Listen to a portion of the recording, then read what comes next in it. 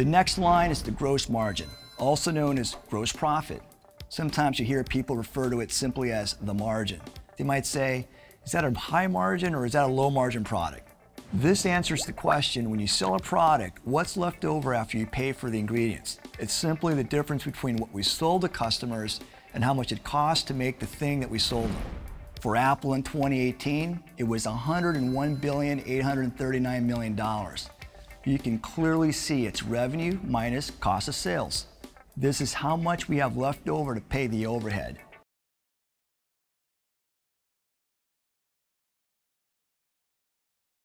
If you can increase the price you're charging for iPhones and reduce the cost of ingredients, maybe by sourcing those ingredients in other countries as an example, then you could really boost your gross margin even more.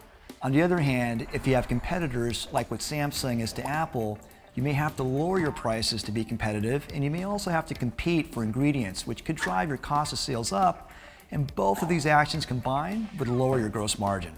But again, those are the two key and basic drivers that impact the gross margin of any product or service.